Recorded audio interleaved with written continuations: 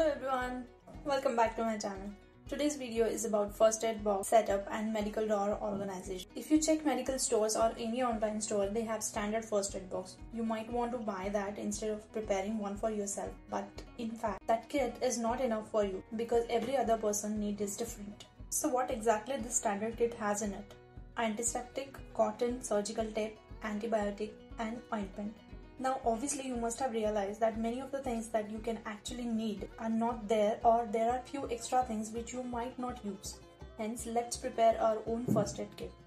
I'm going to share with you how I have transformed my messy and non-functional medical supply drawer into very organized and functional first aid box. For me actually it's kind of a drawer.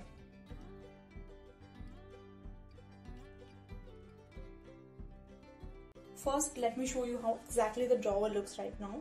Literally messy and anything in it. This also has one bulb in it. Funny. We usually forget what medicine we have in our house, and then when it's needed we end up buying new one, which results in more clutter. Here I'm preparing kit for me and my partner, so I do have some supplies, but as you can see it's very big mess and have no clue what all tablets and syrups I have. So let's start with step 1. First step is take everything out.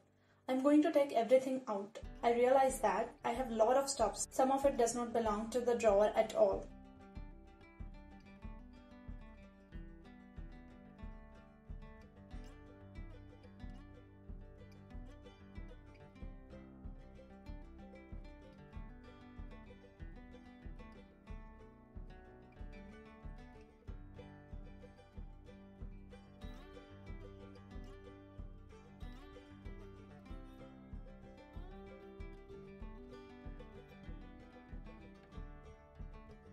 Now that everything is out, my second step, clean this space.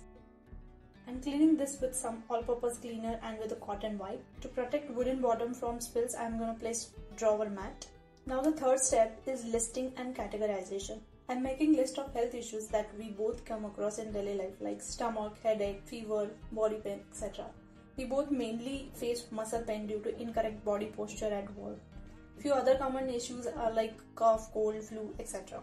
Next is to make list of medicine which are good for mentioned issue. I made this list after consulting our doctor because it's possible that generalized medicine may not work for everyone. I would suggest first talk to your doctor about the issues and take advice on the medicine. This way you will have a correct medicine for you and your family members.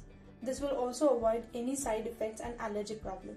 Now that I'm ready with my list, I'm going to categorize it in 4 parts. Tablets, syrups and liquid, antiseptic and ointments, and fourth part is miscellaneous items.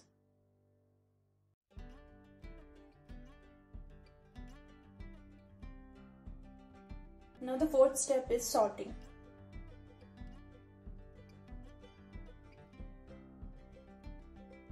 As I already have few supplies, I am going to sort them as per category. By doing this, I got a clear idea how should I arrange these stuffs.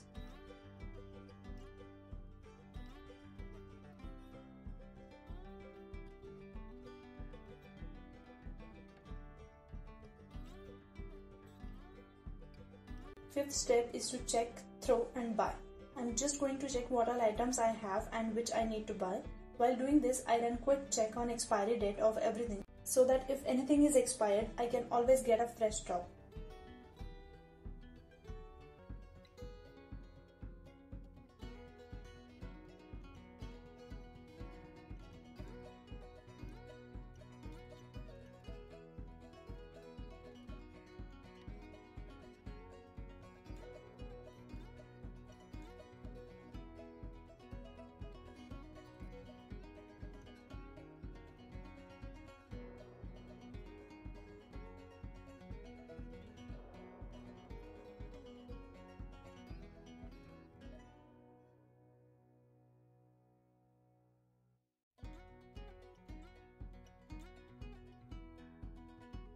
I just made simple list of items that I have and mention its expiry date in front of it.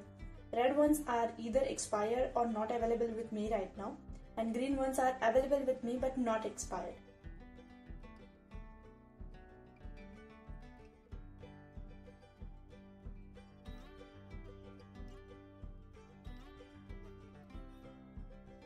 Next thing is I am also going to add one extra column to write use of corresponding medicine.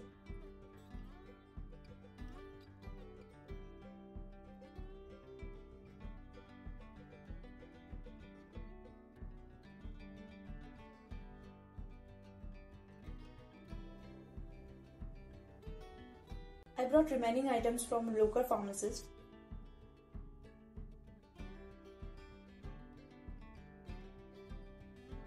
So here are remaining items that were missing in my kit.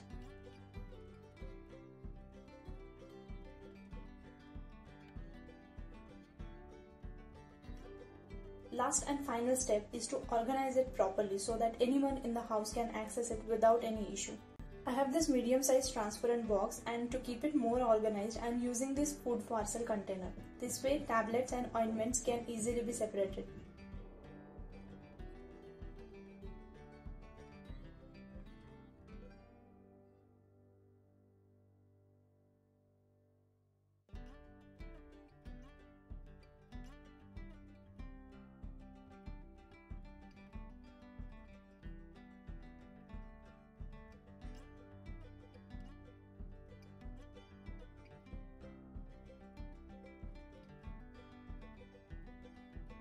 And few other syrups, pain relieving oil and kadha is going to be in the small basket.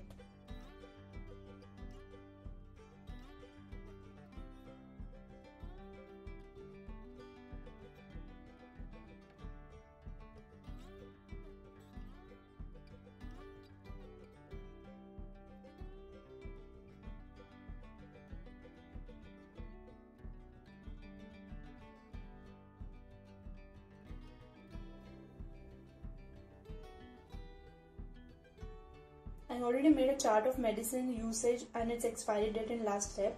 To make this box more functional, I am pasting this chart on it.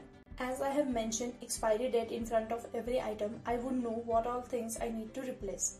By keeping everything in a dedicated place, saves last minute order.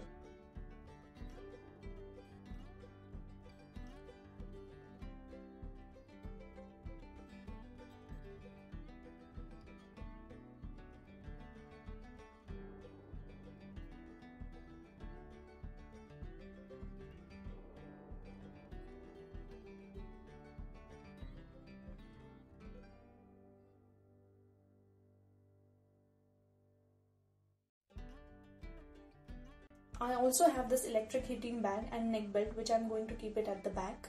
This is how I have prepared my home first aid kit or emergency medical supply. I know it's quite a lot, but this is what I need in my house for emergency. You should consider every family member's health and then prepare your kit. If you have children in the house, then you can educate them how to use it. And of course, few of the items are better kept away from them. Even if you are out of the home and somebody need anything, they can easily get it by the system. I have dedicated drawer for all my medical supplies, so my partner knows where to look when he needs any medical item. I will highly suggest you must consult with your doctor before taking any medicine on your own. Let me know if you liked this video and found it useful or not in comments below, and thank you very much for watching. We'll see you in the next video.